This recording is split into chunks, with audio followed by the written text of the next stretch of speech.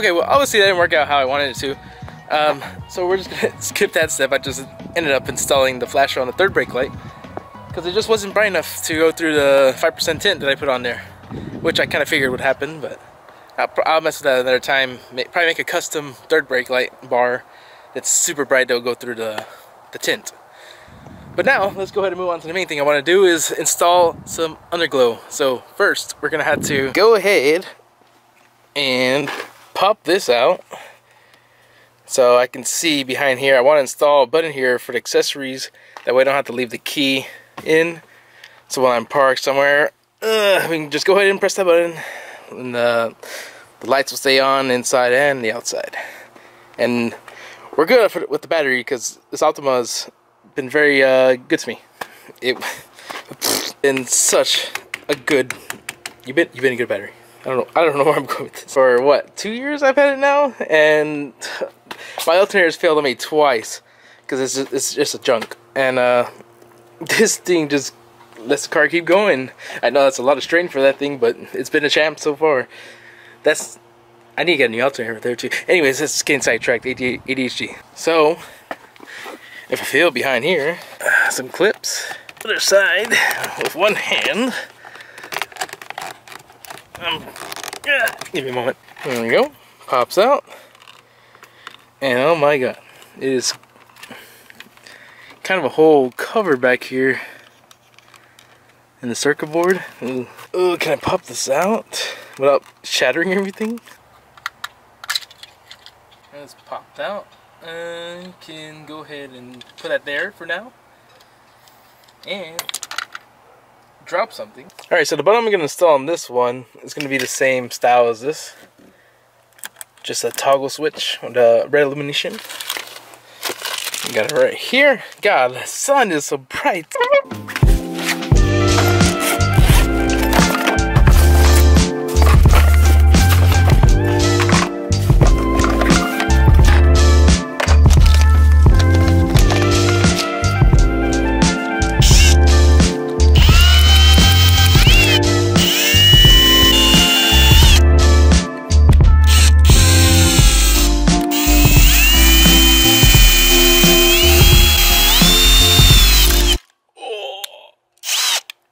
No way. Oof. Oh, that just happened. Well, it's not the end of the world. I can fix that. Look, I already fixed it. Bam. Just put it in reverse, and eventually we'll get there. Alright, kept working at it, and we got a good fitment now.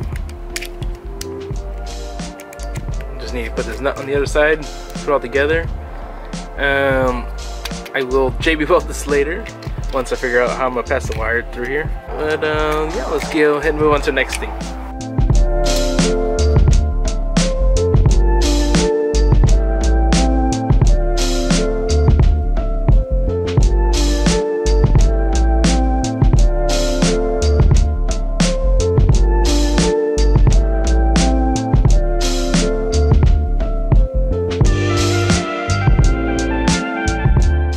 Okay, fast forward a few hours. I had to recharge the camera and make some more space, but now I'm working on the underglow kit. I already went ahead and put the first strip. Got these little rubber clamps just to make sure it stays on, because I know this 3M is probably not going to hold up here. It's a very awkward spot, but I'm hoping to future-proof this, or when I put my side skirts on, they won't get covered. But it won't be the end of the world if they do cover them. I'll just replace them somewhere else. But I wanted to put them here, because if I put them right here, you're definitely going to see the LEDs if you're far enough to the side. So I want to make sure to hide that, because I know a lot of people, when they install underglow, you just see the LEDs and it just really throws off the whole vibe.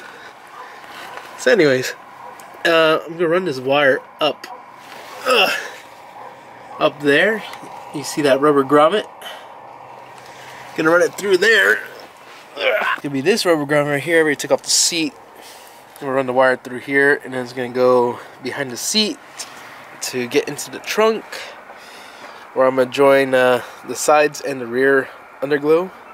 And I guess the front, I'll just leave it alone in the front. Find some wire to tap into over here, but we'll get to that later.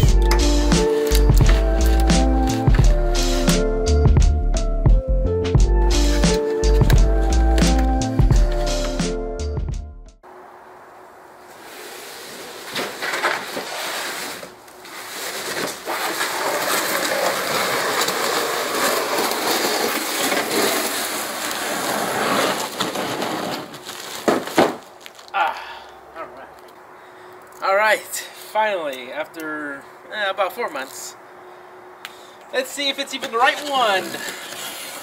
That would really suck, wouldn't it?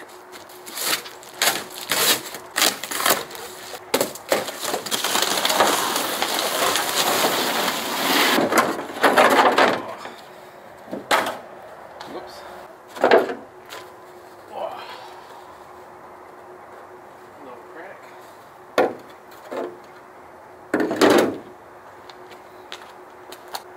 Well, I hope it fits without too much sanding. Let's go ahead and start with taking off the original bumper.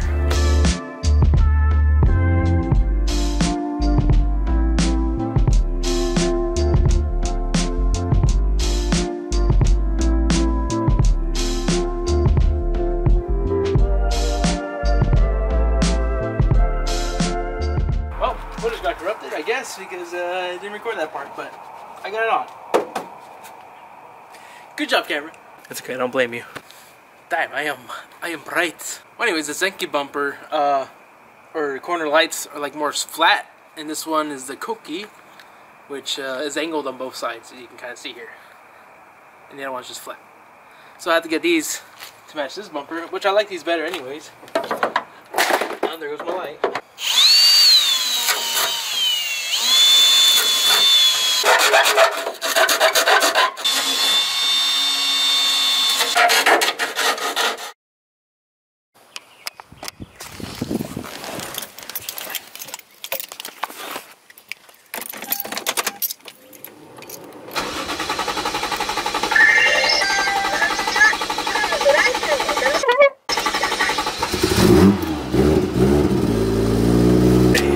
To move this car without power steering. Not very easy one end. Alright, so you might be wondering why I have no power steering. Well, that's because I got no belt. But the good news is I got this nice cool new bracelet. Actually, no, that's my crank pulley, and it split in two. Yeah, that's not the first time it happened, and now I have to wait for a new one to come in. Let this be a lesson to all y'all. Time and time again, don't buy cheap parts because they will break on you. Especially if you're gonna track this. It's fine. So yeah, I went ahead and ordered a fluid amper, which is gonna be an unstoppable force, something like that. I don't know what I'm saying. But final bout is gonna be in a week from now, and I'm not sure if I'm going to be able to take this car over there, but that's the plan. And I hope it doesn't leave me stranded, but I'm going to put a good part on there, and hopefully everything stays intact. I still got to adjust the alternator because it pokes out a little bit. This ear right here, I got to shave that down just a tad bit so it sits more flush with everything. Because if you look closely, the alternator is shifted forward a little bit, which is probably what helped break that harmonic balancer. So while I wait for this part to come in, I'm going to go ahead and just start removing the radiator. Drain the fluid into a catch can. That way I can reuse it and not just throw away all the antifreeze. And then I'm probably going to take out the alternator and start shaving that down. And then eventually we're going to get the new harmonic balancer, and I'm going to go ahead and put that in. And yeah. Let's go ahead and do it. Also, I just realized you guys haven't seen this car in a while. And yeah, you're seeing correctly. It does have a body kit now. And guess what? I tried recording, putting on the front bumper. Halfway through the recording, I guess it wasn't recording anymore, so I lost that footage. And then we went ahead. My buddies came over and helped me install the rest of the kit, and we didn't record. So the car has a kit now, and I don't have any video of it. So I went ahead with this like Trom style kit. Looks pretty sick. The wheel fitment in the front is still kind of lagging. Eventually I'll get arms to the rear to fix that camber. And also another big reveal is, damn, look at that. Somebody hit my car. I was just at a class in another city, and I came back, and yeah, there was a huge ass dent in my car right after I put on this body kit. They didn't leave me any notes or anything, so now I got that to fix. Cause I don't really feel like paying someone to fix that. I like learning stuff myself and maybe breaking a few things in the process. The sun is so harsh right now. But without further ado, let's go ahead and take things off. I can't see anything.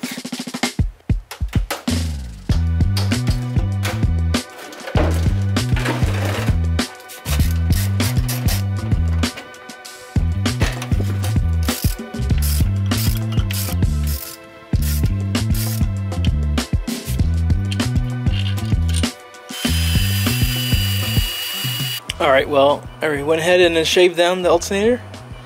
About like 5 millimeters. Pretty good cut for not having proper equipment. And it's all smooth out now with a file. But it's gonna make it sit a lot better. Not perfect, but a lot better. So it should be damn near perfect.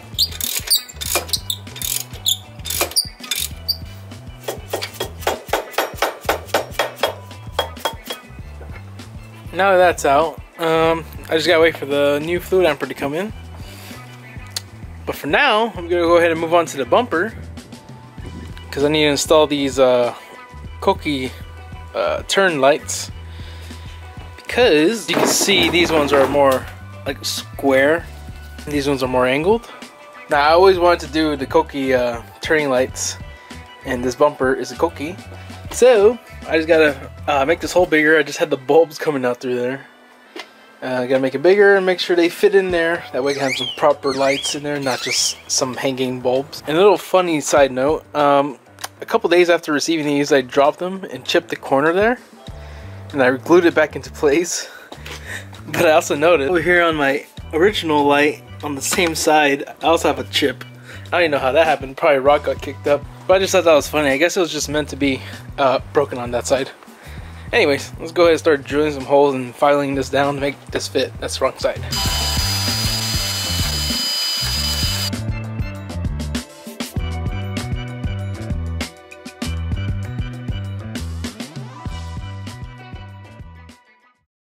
Alright, so it's the next day, and here we go.